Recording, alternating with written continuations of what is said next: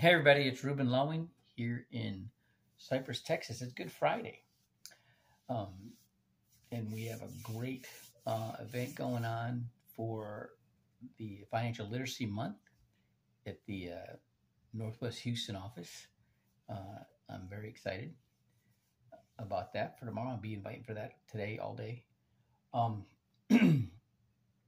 there's 2 points I want to bring together here.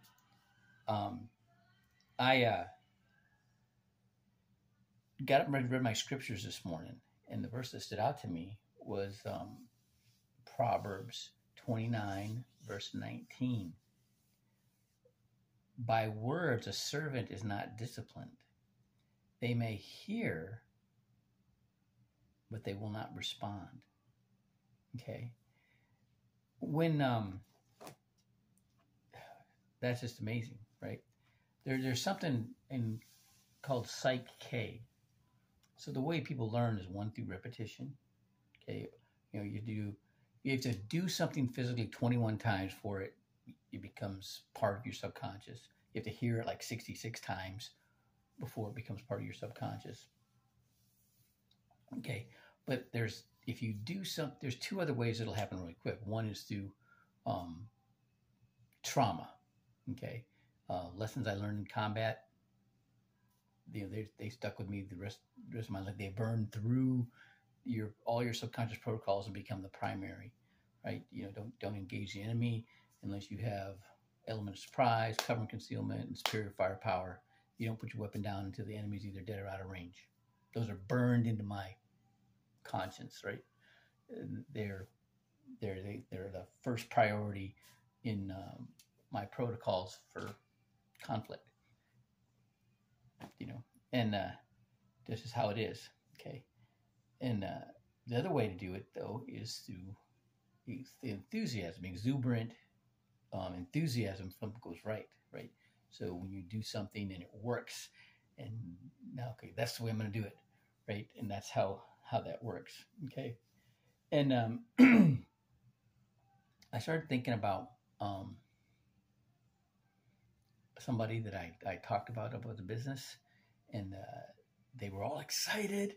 All right, they got a background in sales and car sales and other kind of sales and management and all that. They've been approached about this business before, but this guy has something else he wants to do.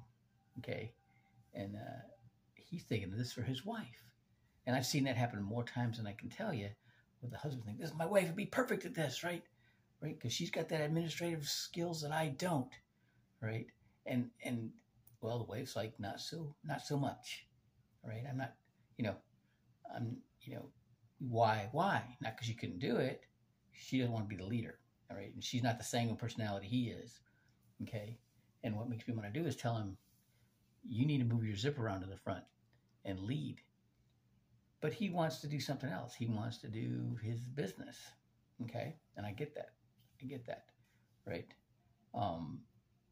And so they got to see the results. If I get them to the office, that'd be great, okay? Because that's the fruits on the tree there, right? But until then, I got to get my own fruit on the tree. And I got no problem. I just got to go find another one, right? Talking to a guy in the park today from Bangladesh, got a background in Bangladesh. They're using the drone program that I put together for Saudi Arabia. It was adopted for Bangladesh. And he's, we're talking about things. We have relatability. He's teaching cricket. And I'm like, yeah, I used to, I didn't play baseball in high school, but I could out-hit everybody in the baseball team because I had good eye-hand coordination from boxing. Oh, yeah, we started talking about footwork and all that kind of stuff. Right? And I'm like, you know what? I went to him for referrals. Hear that? He didn't hear that. He thought I was targeting him. Okay? I'm like, no. I'm looking for somebody who's hardworking, ambitious, good with people. I know you know people. All right? He's already retired. His wife's a doctor. Okay? And, so he doesn't need this, right? But he's just thinking that I'm talking to him. That happens all the time. I'm looking for the referral. Who do you know that's hardworking, ambitious, good with people, right? That I could work with and train, all right, and help other people, okay? And that's whenever you go for that referral, man, they always see you think like you're targeting them. I'm not targeting you. I'm targeting, who do you know? Okay. But there's these cultural, if you get them around people that are in the same culture, bam, I'm thinking, this office is, pretty diverse.